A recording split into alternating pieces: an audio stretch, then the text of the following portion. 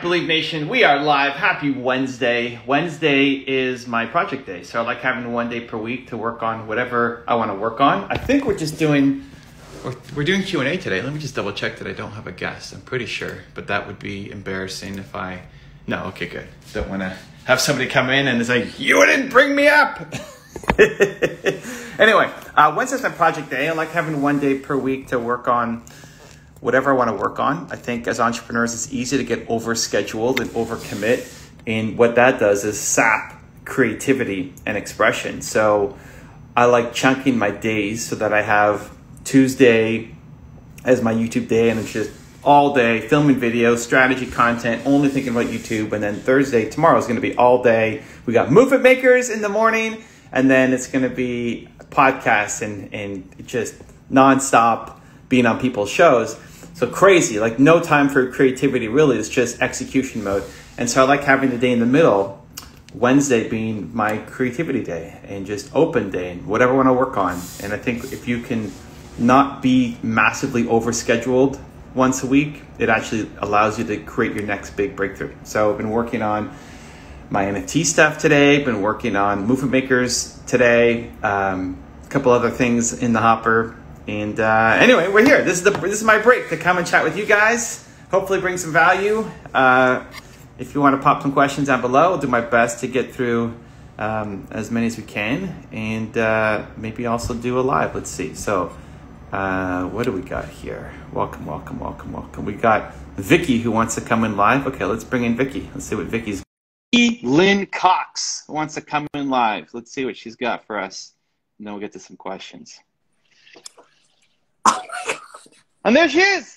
Oh my gosh. Hi, how are you? How are you? I like the blue wall. That's great. I was actually this is part of my self-care thing. I reserve some time for creativity, and honing on writing and singing and all that other side of myself, which opens me up. Actually, it opens me up to more. Let's hear something. Oh, I was singing Francis Cabrel right now.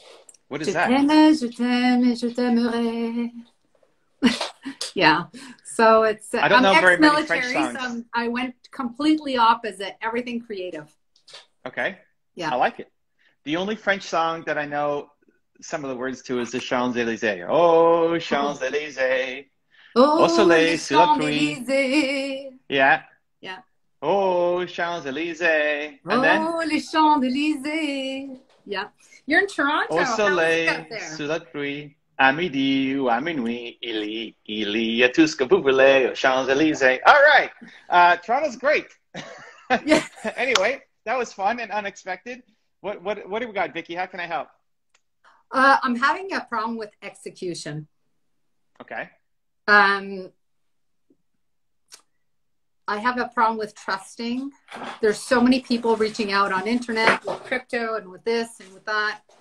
And having issues. A lot of people are doing startups and have claims of leadership or claims of, and sorry, that's my service dog. She's playing with batteries. Nice. I have a service dog. My question to you is, like, when you have an idea, when you're brewing something up and you've talked to a few people about it,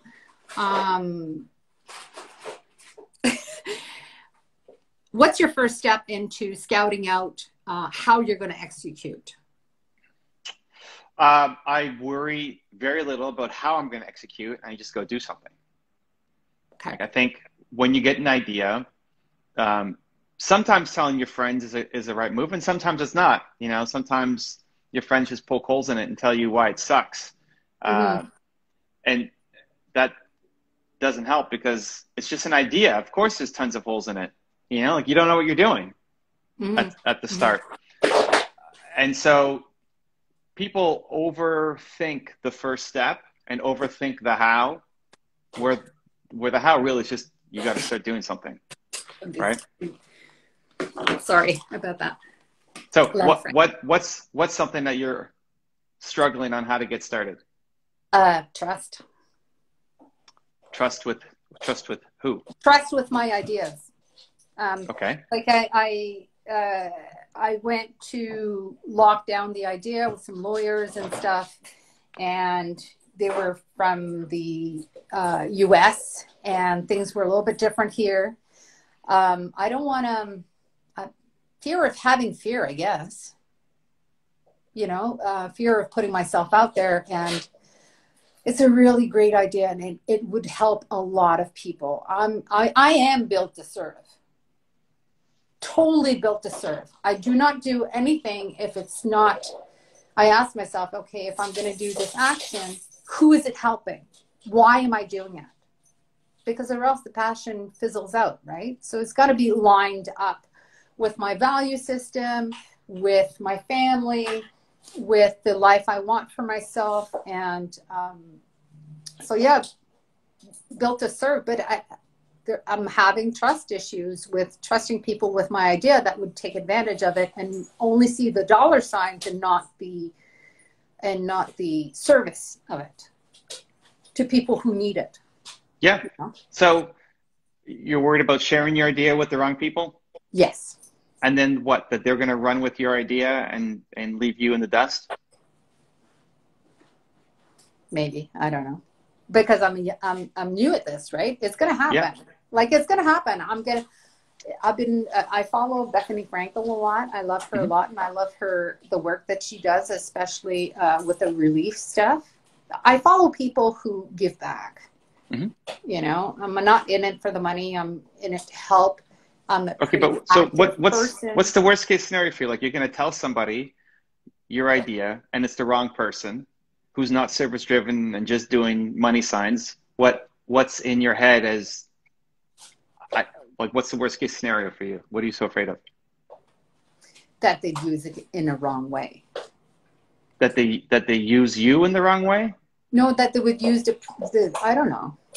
And cut you out, or what? Like, you're working with them and they screw you over, or they just cut you out and do it on their own, or what? What are you super concerned about? I don't know. That I'd have no input in the long run. That they would take it and, of course, have more funds or something like that to solidify how they want to do it. My dog is eating clips right now. I gotta get up and. It's the best. I know. Zena, stop that. Come on, Zena, the warrior princess. I've had her for about 3 weeks. She's a rescue that was given to me by Wounded Warriors Canada and trained for my PTSD. And I guess she's feeling my nervousness, maybe. That's great. Hey, she's a good service dog. She is. But she is. The idea is your idea, and it's birthed from your heart, and nobody will be able to run your idea the way that you can run the idea. So when people tell me every day, almost, somebody's messaging me to say, hey, Evan, this person is taking your idea. Somebody else is doing a top 10 rules for success or whatever. Okay. I mean, I spend zero time thinking about that, because if all you're doing is Carmichael copycat. Oh, did we lose her? Hold on. We gotta. She's phasing out. She's back. I can't see you. Oh, there we go. She's back. Okay. I'm here. If all you're doing is being an Evan Carmichael copycat, you're never gonna ultimately win. Like, being an Elvis impersonator is a business model, but it's better for you to go and create your own art instead of just trying to be somebody else, right? So Elvis isn't worried about Elvis. I mean, Elvis isn't alive. Sorry for all the conspiracy theorists, right? He's not worried about the people in the race. Yeah, it's like, you don't worry about the people. So if your idea, people are so concerned about giving up their idea. It's like, but the idea without you isn't an idea. Like, the idea alone isn't enough. It's the heart behind it. Yeah. And I realize it takes a lot of consistency and effort and structure to run an idea to fruition, to actually implement it. And you know, it's like a baby, right? It's the first 10 years or 5 years or whatever. And I'm a veteran that has PTSD and some other, you know, physical issues due to service. And I'm just, what if I can't, what if I can't run, you know, what if I fall? Because I have a tendency to invest and then I'm passionate about it. And then I'm tired and I'm broken and I'm, you know, the balance isn't quite there yet. Well, you're going to fall. Yeah. It's like, how many times did you run a drill and fall? Yeah. And then what did you do? I had to get back up. Get back up and you keep running, right? I mean, you're, the key is that the falls are just micro falls, not a macro fall, Yes. right? And that how do you get you back have to up? finish the, yeah, well, you just, how do you get back up? You plant one foot in front of the other and you push yourself back up and you go finish the course. Yeah. Right? Okay. You finish the mission. You finish the, like, there's nothing that will be fatal as long as you still love the mission that you're on. It's to help people, actually, you know, it's to I feel it. Have, to be able to gauge themselves. Like, you know, people tend to over push in workouts and not be aligned, and their hips are not aligned when they're doing certain positions and stuff. So it's to help people. Since COVID, a lot of people have been training at home, and a lot of injuries can happen when you're training on your own. So and so that's the thing. It's like, okay, you might hurt yourself, and if you do, it doesn't mean never work out again. It means maybe one, we need to go slower, and two, we need to actually learn some technique so that we're not hurting ourselves. This happened to me. So like, I'm doing yoga 3 times a week, 3 to 4 times a week, like every 2 days. So some days it's 3, some weeks it's 3, some weeks it's 4.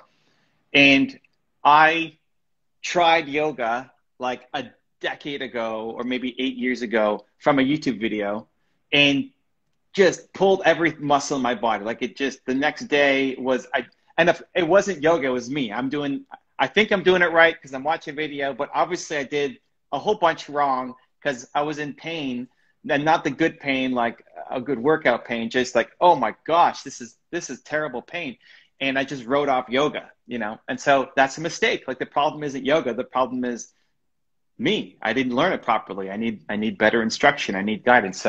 So we, you know, hired a bunch of instructors who now teach us, my wife and I, every 2 days how to do yoga, and it's so much better.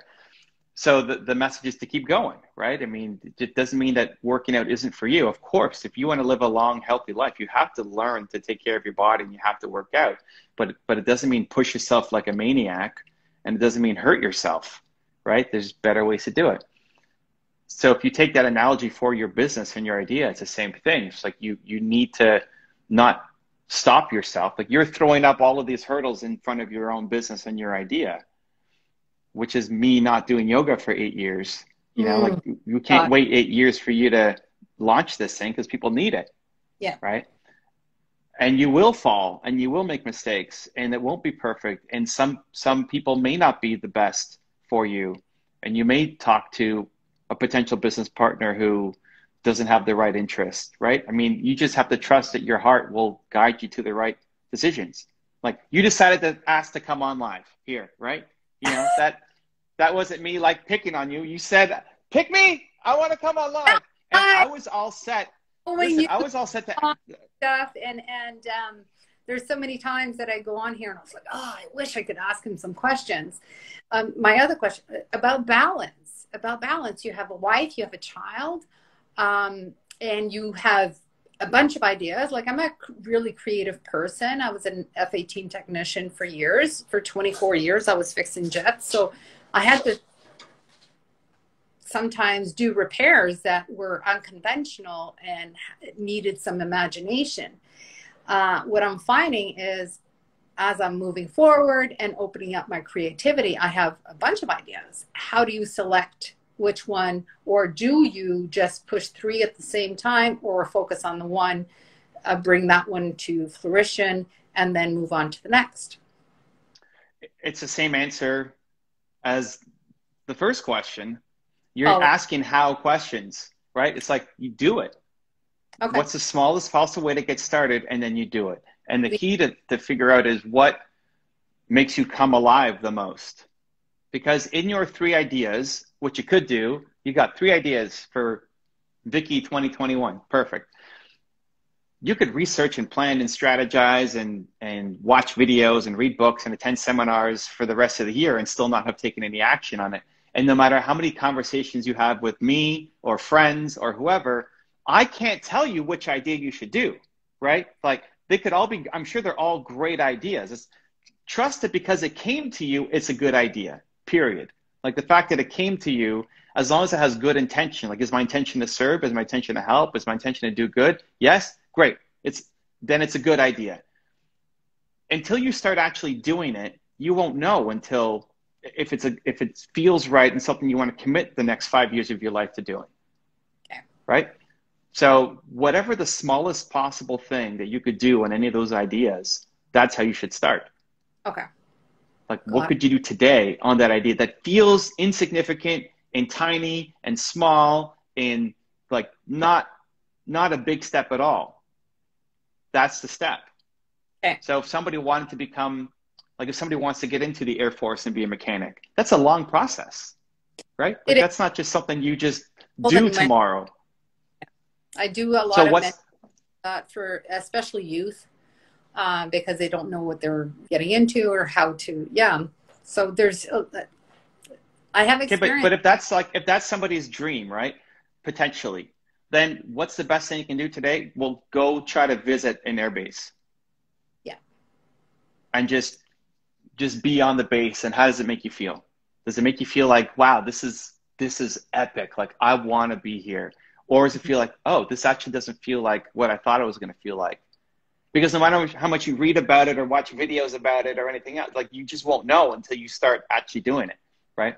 I use the example of thinking through sushi. Like, how do you know if you like sushi? Well, you don't know until you put it in your mouth because it sounds gross. It's raw fish and seaweed and rice and hot mustard and soy sauce, and that's going to be good. It sounds nasty. But then you eat it's like, oh my God, this is amazing. Or some people might think it still is nasty, whatever. But you don't know until you actually just put it in your mouth and you see if it tastes good. Yeah. And that's what you need to do with your ideas. You need to put it in your mouth and eat it and see if it tastes good. Yeah. And if it tastes good, you go back and you keep doing it and you'll get better at it. And you develop the skill sets. You know, like if you can fix a jet plane, you could fix anything. Yeah, my husband says. So he doesn't call anyone. He just relies on wifey. So you can figure anything out. But if you just over-researching, overthinking, over-planning, over-asking instead of just tasting it. And don't worry if the first step sucks. It's going to suck. But you just try it and you see. How does it make you feel? The self-confidence thing and the perfectionism of my past trade, you know, that's lingering. If you're not going to do it right the first time, don't do it at all, which was that. But I'm trying to move out of that mindset and say, try everything, fail at everything, but fail forward. Sure. But, you know, it's like now speeding that up because your 2 questions about how do I do this, if it doesn't matter, you just got to do something. Like the thing, and I've helped a bunch of people through military to entrepreneurship transition and like highly, highly, highly structured. You're told exactly what to do all the time, like saps the creativity. And now you're like, oh my God, I'm on my own. What do I do? I don't have my friends anymore. There's no community anymore. I'm by myself. How do I come back to, you know, normal life, especially if you've been in combat and just, anyway, the thing to keep from it is it's not like throw the whole thing away. The thing to keep is the discipline and that something has to happen today. Yeah. Right. The thing that you want to step into is the creativity and the love and the service. All that is great, but something has to happen today. And the discipline that I'm going to show up and the mental toughness to show up and do it, even when you don't know how. Like if you were to tell your commanding officer, I don't know about that. I have imposter syndrome. I don't know if I can do this or not. Like, what are you talking, Vicky? Do it. Oh no, we don't. We're like, yeah. So like, I can. So we need a little bit of that, you know, back to show yourself and remind yourself what a badass you are, and that you'll figure it out. I am badass. Thank you. Well, it's just remembering that, because that's the only thing that's missing. It's not like, how do I, it's just, I'm a badass. My heart is good. This is for service. This is to help other people. It's And a I'm long going to start. system. Yeah. You cut out for a second. I didn't hear that part. And it's in alignment with my value system. And, you know. Yeah. Thank you for that. Today, are you in Toronto? Where are you? Canadian? I'm in Ottawa. Okay, close enough. So listen, it's 2:30 almost. Today's goal is, how do I take a micro action on all three of my ideas? I already did. On all three? Yes. I love it. We were talking earlier on, you were mentioning, you know, how to train, and, you know, you overstretched your body your first session of yoga. Well, I'm a little bit, you know, gray, like white or black, and I tend to overtrain as well. If I'm going to go for a short run, I might end up for a 2-hour run, you know, it depends on how I feel. So I have a kinesiologist. And so I did discuss my ideas with a kinesiologist, show her the project, and we're going to act on that. And then I need to call the chiropractor so she can put her little 2 cents on the project. So when I do go forward, then it's solidified by a kinesiologist and a chiropractor. Yeah, I mean, having experts to help you, and if you know that you go crazy, having some people, sometimes you need somebody to put the brakes on a little bit too. Well, you know, that's what a kinesiologist is there for. I have a kinesiologist twice a week, and she doesn't allow me to do push-ups or sit-ups or anything like that. She goes, no, your muscles, your injuries, you need to build muscle before you go back to what you were doing before. So, and she sets the brakes on me. My husband does too. He says, okay, you've been doing enough, go sit down, or, you know, I tend to go over and push myself past my physical limits and mental limits.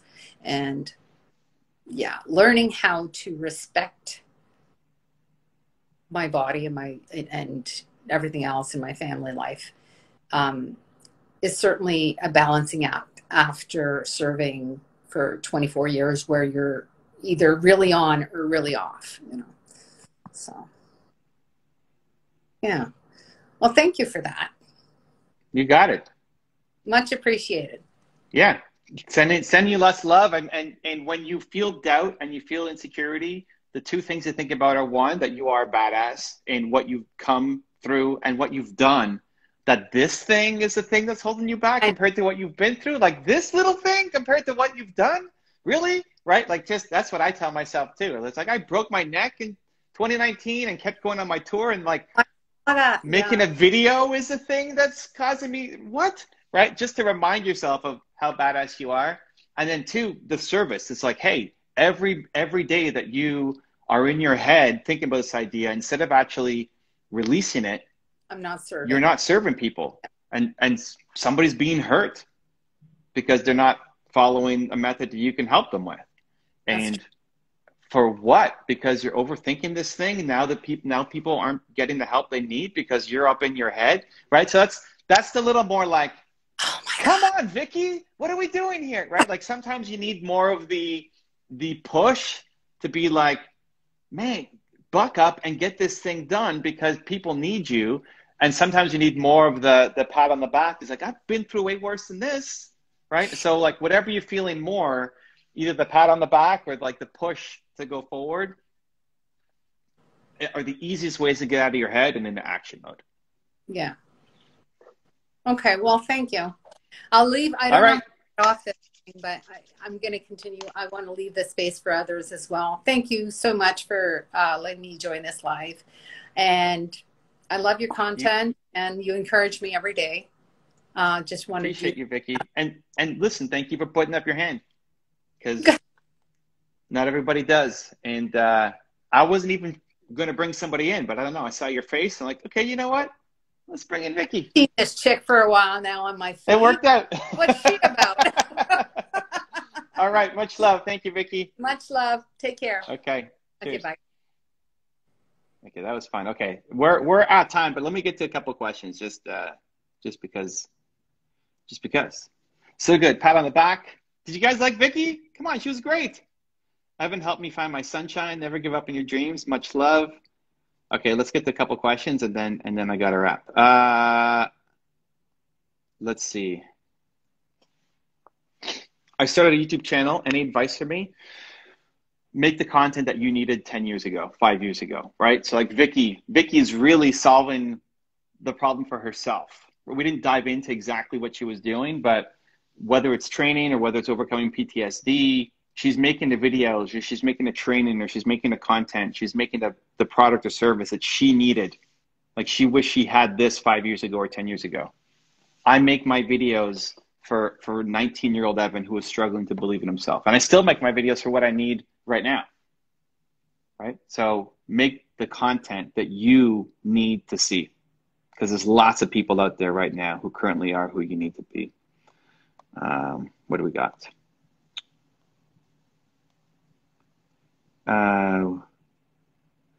The mighty Melanie. Okay. I had a stroke, deleted my English, and now I want to be a motivational speaker. I'm best to start with one YouTube and, got cut off. You know, so it's a little hard to understand where you're going with that one, but if you want to be a speaker, every day you speak. Every day you speak, every day you speak. Every day you go on Instagram Live and you practice speaking. Every day you make a YouTube video and you put it up there. Like if you want to be a speaker, my first paid speaking gig was because people saw my YouTube videos. And they flew me out to Kuala Lumpur to speak, to be the keynote for their event because he saw my YouTube videos. It gives you the exposure that you need, but it also gives you the practice. Like if you want to be a great speaker and you're only speaking once a week, you're just never going to get good at the thing. Or once a month, like there's no way. Imagine you're practicing something 12 times a year. You'll never get good at it. If you only practice tying your shoes once a month, right? Imagine when you're learning to tie your shoes, like you would never have learned to tie your shoes. So whatever you want to get great at, if it's speaking, then every day you need to be speaking. Every day you go live on Instagram, and if one person shows up, great, you're talking to that one person. If nobody shows up, awesome, you're still practicing your skills, and you're making a YouTube video to share your expertise. What else?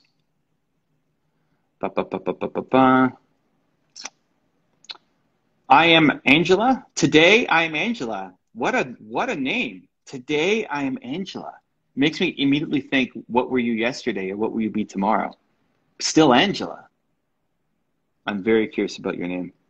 But a different Angela, like a better Angela. You're a better Angela today than you were yesterday. Today I am Evan. Today I am Evan. You're messing with me right now. I like it. Name one thing you did this morning to get you in the groove. Music. Music. First thing I do every morning is music. Put music on. Angela says exactly. Good. Yeah, music. Music is the fastest way to change your state. So I start my day with music. You know, Nina came out and then we danced to a quick song together. Like that makes a huge difference. We dancing for 40 seconds together makes a big difference. You know, just makes you happy. Because in the morning you're struggling and slow and lazy, right? And so yeah, music. And then what else we do? Took the dogs out, got some sunshine. Not that much sun here in Toronto, but still just getting outside. And then we did yoga for an hour. We had our teacher in Thailand connect with us. So it was 8:45 a.m. for us, and it was, I don't know, 7:45, I think, for her in the evening. So yeah, I gave you more than one thing, but I liked your name. Okay, let's do one more. I am Angela. I am Evan. Today. Today. I'm Evan today. I'm Evan today. What would be better for an individual to start a business, product, or service? I'm a big fan of starting with a service and then going to product. Let me break down in a minute, see how fast I can get this out. So both can work and both have worked. people think product first because it gives you leverage, because you don't want to trade your time for money. The challenge with the product is it costs you money a lot to go off and make it at the beginning. And most people pick the wrong product at the start. The product you pick isn't the one that ends up working. So I'm a big fan of going service first. One, because it costs you nothing except your time. And at the beginning, you have more time than money. So use what you've got. You have more time than money. You should be doing a service first. It starts getting you paid faster. You don't have to wait for a product to be created. You can just immediately start making money. And then it allows you to create a better product based off of what people are actually buying. So the best product to create are the ones where you're doing your service, and then you see the consistent problems people have, and then you turn that into a product. People say built to serve. This is a good example. Like built to serve is a product, right? And this took, I don't know, 6 months to write. I don't know, a year all in with everything. I don't remember, but like a while, right? But I was able to write it relatively quickly because I had already done so many coaching. Like built to serve is really all of the coaching that I've done so that I could write that book really quickly. So talking about yoga, right? You should start as a yoga instructor, offer it as a service, figure out with a live customer what they need and how you can help, and figuring out, you know, your unique value proposition and what you're going to bring that's different than other people, just the energy you create by being with clients. Start making money. Because when you start making money, good things start to happen, right? Like you start to believe in yourself more. You might be able to leave your job. It feels real as opposed to just some dream or some idea that you're kind of working part-time on. Like making money is really, really important if you're an entrepreneur. It's not number one, but it's got to be important. Otherwise, you'll never be able to quit that job and go full-time and have the impact that you're capable of having. So you start making money much faster with a service and a product. And then you get really close to your customers. Always in what your product becomes better when you get feedback. And the feedback from paying customers is a lot better than feedback from posting on Facebook. Hey, what do you think about this idea? All right. So if you want to dramatically, it doesn't mean you have to do this way, but if you want to dramatically increase the chances of you having success, if you want to get there faster and you want to start putting money in your bank account as well as seeing the impact that you're capable of having, start with a service first and then move to a product. Guys, got to run. Thank you for the love. Appreciate you. Back on, no, tomorrow is Insiders Readers Group. So back on Monday here on Instagram, or Thursday night, 7 p.m. Eastern on my gaming channel, evancarmichael.live. Tomorrow night, 7 p.m. if you want to join and ask questions. We have more time to chat on there, and I usually get to all the questions. So if you haven't checked out that channel, go check it out. It's free. I play Minecraft and I take business questions. evancarmichael.live. Tomorrow night, 7 p.m. We'll see you there. Much love, everybody. Continue to believe. I'll see you there.